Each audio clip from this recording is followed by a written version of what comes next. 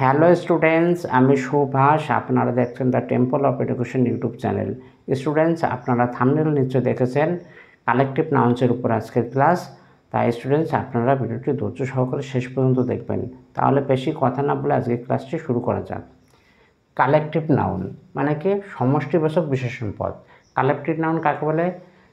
যে নাউন দ্বারা কোনো দল বা সমষ্টির নাম বোঝায় তাকে কালেকটিভ নাউন বলে। যে নাউন দ্বারা কোনো দল বা সমষ্টি, ঠিক আছে, দল বা সমষ্টির নাম বলে তাকে কালেকটিভ নাউন বলে। এক্সাম্পল দেখো, flock, committee, class, team, crowd, army, fleet, heart, week, people,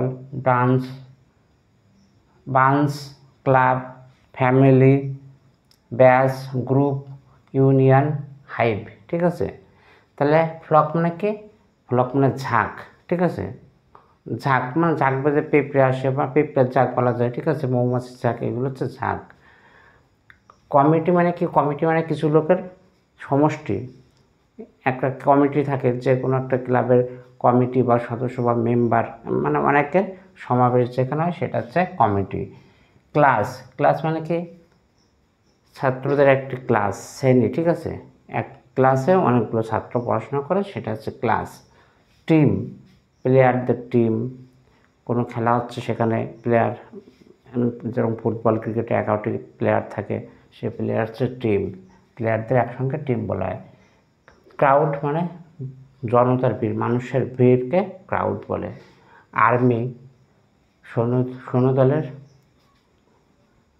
সৈন্যদলকে army বলে, মানে যেখানে কিছু সৈন্য থাকে। ফ্লিট মানে জাহাজের সমষ্টি বা নৌকার সমষ্টি। ঠিক আছে, কিছু জাহাজ বা কিছু নৌকাকে ফ্লিট বলা হয়। HERD, হাট মানে কি? হাট মানে ঘোড়ার দল বা মোষের দল, এরকম, এদেরকে হাট বলা হয়। উইক মানে কি? উইক মানে সপ্তাহ, মানে দিনের সমষ্টি। ঠিক আছে, পিপল মানে কি? কিছু লোকের সমষ্টি। বান্স মানে কি? এক ঝাঁক। এক ঝাঁক মানে কিছু জিনিসের এক ঝাঁক। বাঞ্চ অফ কি মানে এক ঝাঁক, মানে কতগুলি আছে তাকে এক ঝাঁক বলা হয় বাঞ্চ। ক্লাব, ক্লাবও একটা ক্লাব হতে গেলে কিছু লোকের দরকার হয়, সদস্যের দরকার হয়, সেগুলো হচ্ছে ক্লাব। কিছু লোকের সমষ্টিকে ক্লাব বলে। ফ্যামিলি, ফ্যামিলি মানে পরিবারে বাবা মা কাকা দিদি পিসি মাসি সবাই মিলে একটা ফ্যামিলি হয়। ঠিক আছে, কিছু লোক যেখানে থাকে এটা ফ্যামিলি। কালেকটিভ মানে কি? অনেক লোকের সমাবেশ যেখানে হচ্ছে, দল বা সমষ্টি। ঠিক আছে। ব্যাচ, ব্যাচ বলি আমরা কীভাবে? যে আমরা স্কুলে এই ব্যাচটা ছিলাম, খুব ভালো পড়াশোনা করতাম, এই ব্যাচের ছেলে মেয়ে, মানে অনেকের সমষ্টিকে বোঝানো হচ্ছে। গ্রুপ, ডাকাতের গ্রুপ, চোরের গ্রুপ, কোনো ভালো ইউনিয়নের গ্রুপ, মানে যেখানে কিছু লোকের সমাবেশ ঘটে সেটা হচ্ছে গ্রুপ। ইউনিয়ন, ইউনিয়ন হয় সংগঠন, যেটা মানে কিছু লোকের ইউনিয়ন তৈরি করে। অটো ইউনিয়ন, বাস ইউনিয়ন, এরকম কিছু লোক একসঙ্গে মিলে একটা ইউনিয়ন তৈরি করে, সেগুলো হচ্ছে সমষ্টি বোঝাচ্ছে। কালেকটিভ মানে কি? সমষ্টি বোঝায়। হাইভ, হাইভ মানে মৌমাছির ঝাঁক, একত্রে, হ্যাঁ, কিছু মৌমাছি থাকে সেগুলো। স্টুডেন্টস, আরও দেখুন, আমি এখানে VVI লিখে রেখেছি, কারণ কি এটা খুবই important. Collective word, collective word of noun. Collective ওয়ার্ডের পরে কী থাকবে? অফ থাকবে, তারপর নাউন থাকবে। সেই নাউনটা আবার কী হবে? প্লুরাল নাউন হতে হবে, ভার্ব সিঙ্গুলার হবে। ঠিক আছে, এভাবে সেন্টেন্স তৈরি করতে হয়। ঠিক আছে, collective noun, collective word of, তারপর নাউনের প্লুরাল ফর্ম, তারপর ভার্বের সিঙ্গুলার ফর্ম হবে। ঠিক আছে, দেখে নিই কিছু। গ্রুপ অফ স্টুডেন্টস, স্টুডেন্ট যদি বলতাম তাহলে একটি স্টুডেন্ট, যেহেতু বলেছে নাউনের প্লুরাল ফর্ম, তার জন্য স্টুডেন্টস। এবার ইজ দেওয়া যায়, ওয়াজ দেওয়া যায়, হ্যাজ দেওয়া যায়, কারণ সবই সিঙ্গুলার ভার্ব। আর যদি মেইন ভার্ব থাকে তাহলে এস বা ইএস বসে যায় ভার্বের শেষে। ঠিক আছে, তাহলে সিঙ্গুলার হয়ে যায়। Flock of birds, singular verb বসাতে হবে। ঠিক আছে, বার্ডসও, বার্ড একটি পাখি, বার্ডস অনেকগুলি পাখি। অ্যান আর্মি অফ সোলজার্স, ঠিক আছে, সিঙ্গুলার ভার্ব বসাতে হবে। Bunch of keys, has been loss, a bunch of kiss has বসালাম হ্যাজ বিন লস। ঠিক আছে, এভাবে সেন্টেন্স তৈরি করা যায়। আ Galaxy of stars, a Galaxy of stars মানে আকাশের সৌরজগৎ অনেক কিছু থাকে। গ্যালাক্সিতে তারা নক্ষত্র সব কিছুই থাকে, আলাদা আলাদা গ্রহ, প্রচুর গ্রহ থাকে, সেই জন্য স্টার্স অনেক বোঝাচ্ছে plural form.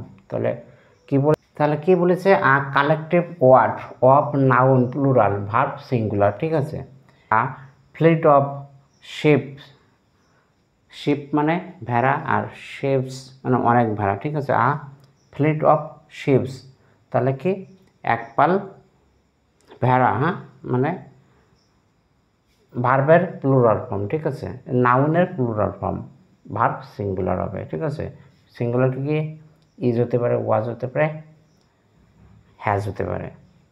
A gang of Roberts, a gang of Roberts মানে গ্যাং মানে ডাকাতের দলকে গ্যাং বলা হয়। গ্যাং মানে যেখানে অনেক লোক অনেক থাকে তার ডাকাত গ্যাং বলা হয়। গ্যাং অফ রবার্টস ডাকাতের দল, এরপরে ভার্বের সিঙ্গুলার ফর্ম বসাতে হবে। আ বোর্ড অফ ডাইরেক্টরস।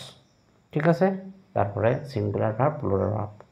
এছাড়াও স্টুডেন্টস এই কালেকটিভ নাউন সবসময় কী হয়, সাধারণত এই কালেকটিভ নাউন সবসময় সিঙ্গুলার অর্থে ব্যবহার করা হয়। ঠিক আছে, যতক্ষণ না এর আলাদা আলাদা আলাদা ভাব প্রকাশ না করে, যতক্ষণ না এ আলাদা ভাব প্রকাশ করতে, মানে এর মেম্বার বা গ্রুপের টিম বা সদস্যরা যদি আলাদা আলাদা কাজ বোঝায় বা বোঝাতে চায়, তবে সেগুলোকে কি করতে হবে, আর প্লুরাল ফর্মে ব্যবহার করতে হবে, ভার্বের প্লুরাল ফর্ম হবে। আর যদি এগুলো ইউনিট হিসাবে মানে এক হিসেবে বসে সিম্পলভাবে, তাহলে এটা ভার্বের সবসময় সিঙ্গুলার ফর্ম নেবে। ঠিক আছে, তাহলে দেখে নিই কয়েকটি উদাহরণ। Hour cricket team is playing match, আমাদের টিম, এখানে কিন্তু টিমটা একসাথে অনেক লোক কিন্তু একটাই কাজ করছে। ঠিক আছে, our team is playing match, আমাদের খেলোয়াড়রা আমাদের টিম কি করছে, ম্যাচ খেলছে। ঠিক আছে, the team is very strong, team is very strong, team খুব শক্তিশালী, এখানে কিন্তু ভার্বের সিঙ্গুলার ফর্ম হয়েছে। ঠিক আছে, ভার্ব সিঙ্গুলার হয়েছে। বা কিছু দেখি যে এই কালেকটিভ নাউনে কিছু কিছু আবার প্লুরাল ফর্ম হয়। বললাম না, যখন আলাদা মত প্রকাশ করে, আলাদা সিদ্ধান্ত দেয়, আলাদা ওপিনিয়ন থাকে, সেগুলোকে কি বলা হয়, সেগুলোকে প্লুরাল না ভার্ব ব্যবহার করতে হয়, সেগুলো plural. The team are eating with this family, তাহলে দ্য টিম, এখানে টিম কিন্তু আলাদা আলাদাভাবে আছে, কারণ সে উইথ দিস ফ্যামিলি তাদের ফ্যামিলির সঙ্গে খাওয়া দাওয়া করছে। ঠিক আছে, একটি মেয়ে 11 জন লোক আছে, সে তার ফ্যামিলির সঙ্গে খাচ্ছে, ও ওর ফ্যামিলির সঙ্গে খাচ্ছে, সবাই সবার ফ্যামিলির সঙ্গে খেতে ব্যস্ত। ঠিক আছে, এগুলো হচ্ছে তার জন্য এটা প্লুরাল ফর্ম। ঠিক আছে, কালেকটিভ নাউন দুই রকম ভার্ব ব্যবহার করছে, সাধারণ অর্থে সিঙ্গুলার ভার্ব ব্যবহার করছে, আর টিমের যদি আলাদা আলাদা মেম্বারের কাজ দেখানো হয় তাহলে প্লুরাল ভার্ব ব্যবহার করছে। The jury R divided in their opinion, এখানে কিন্তু প্লুরাল ফর্ম হচ্ছে, কারণ কি আর হচ্ছে দ্য জুরি আর। ঠিক আছে, ডিভাইডেড ইন দেয়ার ওপিনিয়ন, তাহলে জুরি কি করছে, তাদের মতামত আলাদা আলাদা কি মতামত দিচ্ছে, এগুলো তাহলে এটা কি হচ্ছে, প্লুরাল ভার্ব হচ্ছে। তাহলে স্টুডেন্টস আপনারা খেয়াল করেছেন যে একই কালেকটিভ নাউন একই মিনিং যখন দিচ্ছে এক ইউনিট হিসাবে সিম্পল ব্যবহার হচ্ছে, তখন সেটা সিঙ্গুলার ভার্ব নিচ্ছে, আর যখন আলাদা আলাদা মত দিচ্ছে তখন কিন্তু প্লুরাল ভার্ব নিচ্ছে। তাহলে স্টুডেন্টস আপনারা এই ক্লাসটি নিশ্চয়ই বুঝতে পেরেছেন, আশা করি আপনারা বুঝেছেন। তাহলে স্টুডেন্টস ইংলিশ গ্রামার এবং স্পোকেন ইংলিশের ফুল কোর্সের ভিডিও আপনারা আমার এই চ্যানেলের মাধ্যমে পেয়ে যাবেন, তাই চ্যানেলটিকে সাবস্ক্রাইব করে বেল আইকনটি অন করে রাখবেন। আর এই ক্লাস সংক্রান্ত যদি কোনো ডাউট থেকে থাকে আপনারা কমেন্ট করে জানাতে পারেন।